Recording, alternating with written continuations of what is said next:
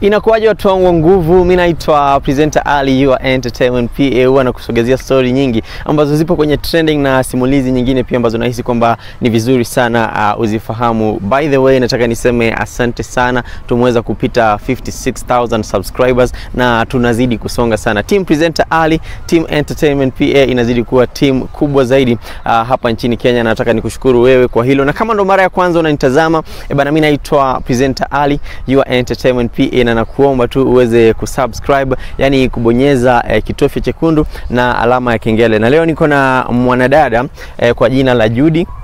Yupo na simulizi moja ambayo alipo reach out nilihisi kwamba ni simulizi nzuri sana iweze kukufikia ili uweze kujifunza mawili ama matatu.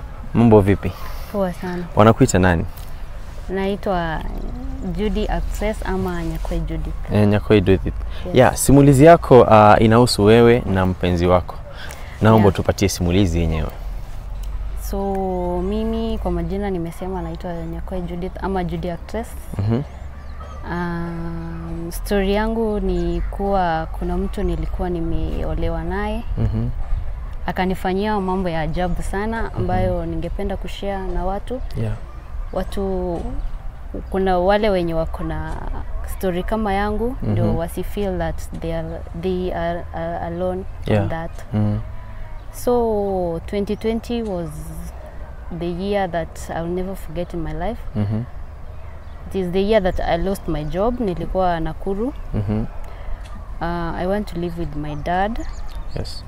After that, sasa ukiishi na mzazi unamtegemea. And mimi sipendi kukaa hivi kutegemea mzazi.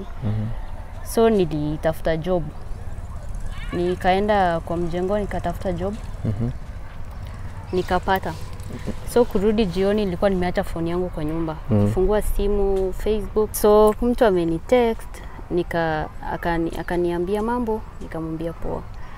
After that of course akanikatia. Alikuwa ananiambia like zile vitu yenye ukiwa desperate kuna vitu zenye una feel kusikia. Yani he was telling me what I wanted to hear at that time. So he told me he wanted a wife. So I can say that was the first red flag I ever ignored, because mtu hawezi enda Facebook aanze kusema anataka bibi. Na mtu hawezi announce that anataka bibi. Lazima uangalie mtu, umsome bila yeye kujua ndio uchukue bibi. So me, I was depressed at that time. 2019 I'd lost my baby. Yeah, so I was so much in depression that sikuwa najua kama kuna mtu ananielewa. So I said, why not? Sai kuna job, why not let me go and get married? So this guy tells me, Judy, unaweza tumia fare yako ukuje kwetu. So nikasema, yani sikufikiria like mara mbili useme why is he telling me to use my fare na yeye ndiye anataka kuniona. So remember this guy hatujaipatana na yeye mahali, yani hata picha yake siko sure kama ni yeye. Like I was so stupid and I ignored the red flag. So nikafanya mjengo like 1 week. So nikapanda gari. So hiyo 1 week ulifanya mjengo ukitafuta fare. Imagine. Wow. You can imagine. Yeah, I can.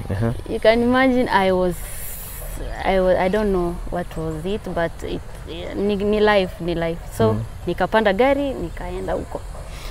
So kufika huko kwao, hometown yao, akatuma mtu. Akamwambia enda uchukue huyo mdemu mlete huku. So mtu ananiambia, Judy, kwani amjaionana na huyu jamaa? Nikamwambia mbona unauliza? Ati ananiambia nikikupata we ni sura mbaya nikuache hapa tao.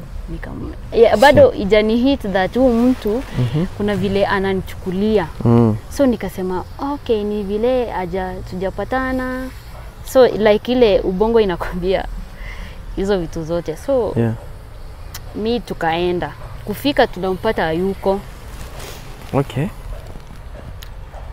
Tunampata hayuko, and then huyu jamaa akaniambia ati ametoka kidogo anakuja. Tukakaa akakuja. And then he was telling me that ni wewe.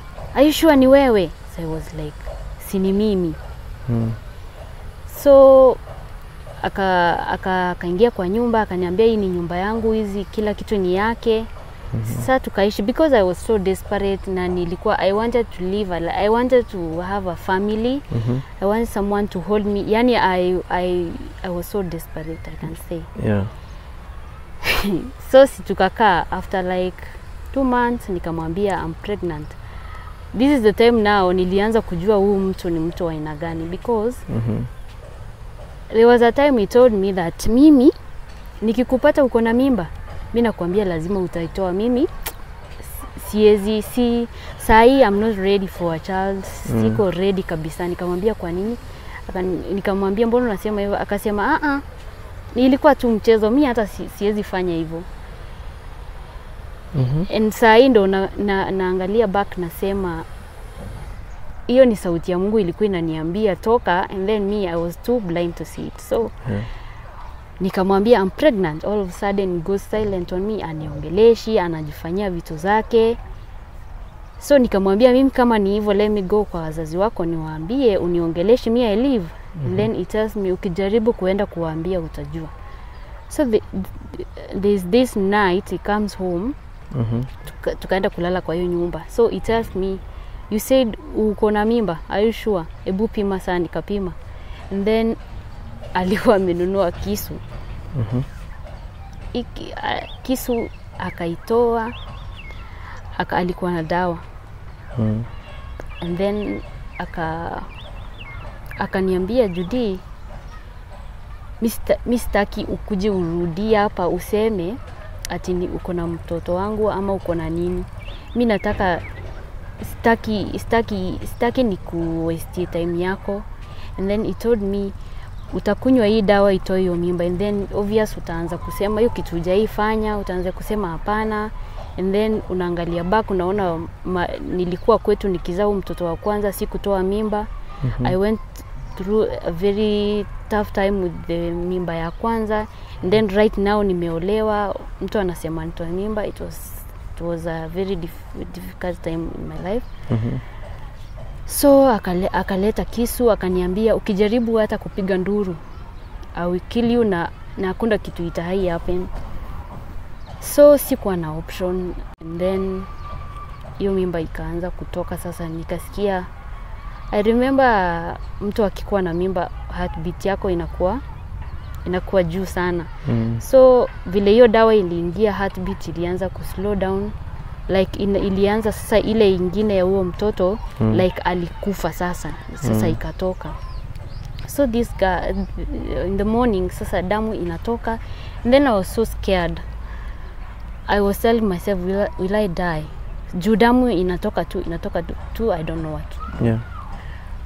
So in the morning nikamwambia, mimi naona I'm bleeding so much, why don't you go to the hospital? Akaniambia, hospitali ya nani? Are you the first person to do an abortion? Nikamwambia mimi naona nakufa. Na akaniambia, by the way, nikijua unakufa na kupeleka kwenu nikuache huko kufia huko, mimi sitaki kesi hapa. So huko kwao lazima like uende kwa shamba ufanye kazi za shamba ndio yani azin wakuseme kama wewe ni mtu mzuri. So mama yake asubuhi anakuja tuende kwa shamba. You know, like kutoa mimba ni kama kuzaa, because unakuanga weak, you have lost a lot of blood. Na ukiinama sana bleeding inaendelea, inakuwa mingi. So mama yake akakuja. Mimi sasa sikuwa na option ya kumwambia niko mgonjwa, sijui nini, we had to go. Kurudi sasa I'm bleeding mpaka nikaanza kujiuliza sasa am I dying? Sasa ilikuwa inatoka, yani vitu zilikuwa zinatoka, they were so scary mpaka nilikuwa naogopa. Sasa nikaanza kuumwa na kichwa, nikaanza kusikia kizunguzungu kama anaanguka. So nikaenda nikamwambia, I cannot do this anymore, nipeleka tu hosi. So he tells me, acha nikuitie bodaboda akuja kuchukue hosi. So nikamwambia si tunaenda na wewe. Akaniambia I'm not going with you anyway, enda uambie daktari shida yako akupee dawa. So I went na huyo mtu wa boda ananiuliza shida ni wapi, ni nini? Namwambia niko na kaishu tu kadogo because singeweza kuexplain hivyo vyote, na rafiki yake akuja amuelezee. So nikaenda usi, huyo daktari akaniuliza, I remember the doctor, huyo daktari akaniuliza, and what did you do? So sikuwa na option, nikamuelezea juu nilikuwa nataka kusaidiwa because I was bleeding badly. So daktari akaniuliza, we uoni there is something that is going on, mtu amekuoa anakuforce utoe mimba, ina make sense kweli? I remember him telling me, unaona ukipona Mungu akikusaidia kimbia utoroke. So because you are in love unasema maybe, yani unajiambia tu yani huyu ni kama kuna hasira, yani unajicomfort, lakini ile kujicomfort ya ujinga. So daktari akanidunga shindano, nikarudi home. Hiyo bleeding ika stop kidogo. So because of ya kazi tena ikaendelea, because unainama unafanya kazi ngumu, inarudi tena. But I can say Mungu alinisaidia ikaacha. So after sasa amejua kabisa sasa hakuna kitu, sasa alianza kuniambia you have to go now, you owe me nothing, enda sasa. Nikamwambia sasa anaenda wapi, na already umenifanya nifanye scene yenyewe hata mimi siwezi kaa chini hivi nikajisamea. Akaniambia wewe si wa kwanza, leave. So I remember I was begging so much, I was desperate, yani I wanted things to work out at that time. Yani nilikuwa namuona like is God in my eyes. Yani nilikuwa naona is everything, because nilikuwa attached na mtu mwenye I never knew who he was at that particular time. Yenye nilikuwa sasa nimempata Facebook. Remember tulijuana wiki moja and then nikaenda kuolewa na yeah. Wow, na huo muda wote wakati ambapo hivyo vitu vyote vinafanyika, ukitoka kwa nyumba ama ukitoka kwenu, did you say anything to your family? No, because obvious babangu angeniuliza why get married like vile wazazi wanakuanga, and I don't know. I wanted to make my own decision. Hakuna mtu mwenye alikuwa anaelewa chenye na feel. Yeah. So you just decided to leave? I just decided. Na did they ever contact you kukuuliza ulienda wapi? Nikamwambia, I told him nimeolewa. Yeah. Akasema aje? Akaniuliza kwa nini, nikamwambia hivyo ndio nimedecide. Akaniambia you are too young kuolewa, huyo mtu unamjua, mimi simjui, like vile wazazi wanakuanga. Yeah, na I also want to know wakati ambapo hivi vitu vyote vinafanyika, familia yake hujawahi kuambia? Si kuambia, because he was threatening me. Akananiambia ataniua, atanifanyia vitu. Kwa saa nilikuwa naogopa. Na wazazi wake they used to believe him so much, akiwaambia kitu wanamwamini. I remember when he was telling them msichana wacha aende, alikuwa amewajaza maneno mpaka sasa walikuwa wameamini pia wao. Akasema kama ni hivyo let her go. Okay. Yeah. Na ni sehemu gani hiyo ulikuwa umeenda kuolewa? Ni Kisii tu. Ni Kisii? Yeah. Yeah. Wow. Na experience kama hii unahisi pengine imekufunza nini maishani? Me right now I'm a new person, I can say. Na ningependa kuambia mtu wako huko nje, don't take marriage as an option. Ama kitu chenye itakusolvia problems zako. Marriage is a lifetime decision that requires commitment and total commitment. So be ready. Na wanawake work, have your own money. Hata kama mtu atakuacha leo, like utasimama tena.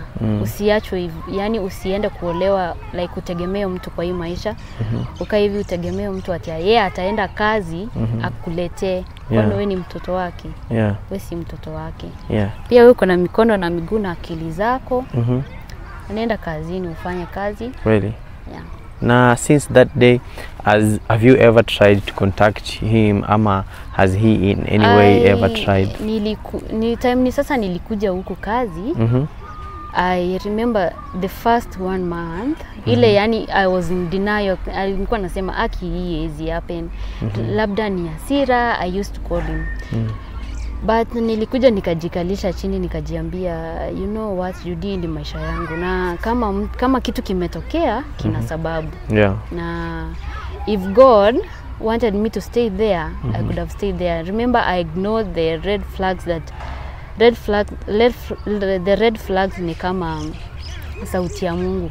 Inakuambia don't go there, I still went. Yeah. But God aliamua tu kunitoa huko, nikuje huku. So why am I following on someone mwenye amekuwa inhuman, mpaka ameua kiumbe chake chenye ni damu ifanya, yani amefanya kitu yenye hata iwezi kuongeleleka kwa watu. Yeah.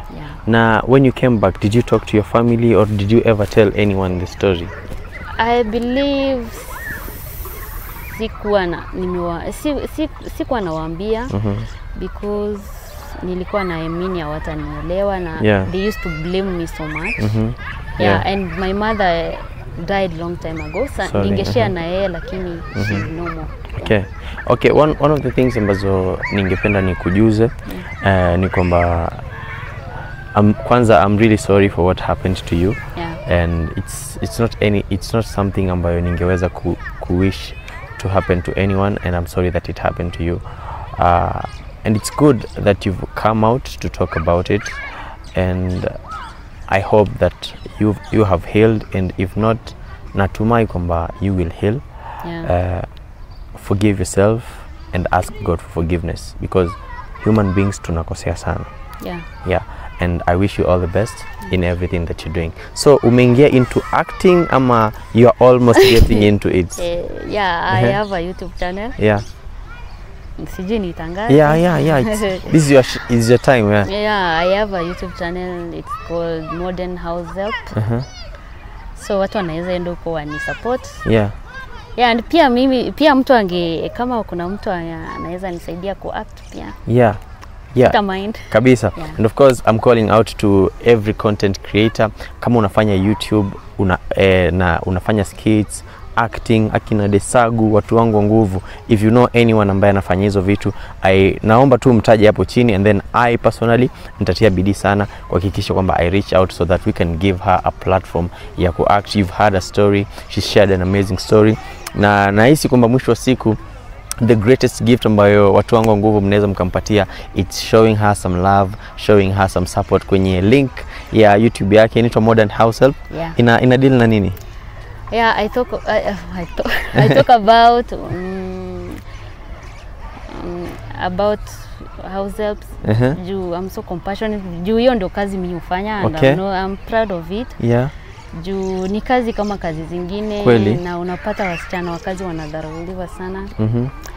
I talk about it because I'm passionate about it. So it's inaitwa Modern House Help. Naeka link hapo chini kwenye description. Watu wangu nguvu, you know how we do. Team presenter Ali, mnaingia pale chini, mnaingia kwenye link, mna subscribe, alafu mnamwambia kwamba mmetumwa na mtu wenu wa nguvu kwa ajili ya kushow love na kwa ajili ya kushow support. Let's support her, let's show her some love. Na kama pia unahisi kwamba unaweza kuzungumza naye, you know, just to wish her the best, just to cancel her, is it okay nikiweka namba yako hapo? Nitaweka pia namba yake hapo. Mtu yote ambaye anahisi kwamba anaweza kumpigia simu akamjuza tuma maneno mawili matatu, I think this will be the great time to do that. Maneno yako ya mwisho? Maneno yangu ya mwisho ningependa kuambia watazamaji wa hii channel, especially mimi napenda sana wanawake kuwaongelesha. Wanawake tuna changamoto sana, especially yani unajipata umefanya kitu out of yani bila kufikiria. Before you get married to that man, ujue vizuri. Before you get married, kuwa na pesa yako. Before you get married, angalia mtu uone. Huyo mtu unaweza jiona huko. Anaweza ako kama wewe, kama si kama wewe. Marriage is not an achievement. You can stay alone. Kweli. Nimekuwa naye Judy, na nimepiga naye story. Natumai kwamba umejifunza maneno au mambo mawili ama matatu. Bana, mimi naitwa presenter Ali, your entertainment PA. Asante sana kwa kutazama, asante zaidi kwa comment yako, like yako, na pia kitu muhimu kabisa huwa nakujuza kwamba ni kusubscribe. Behind the camera ni mtu wangu wa nguvu anaitwa Henry Franka, and I will see you in the next video.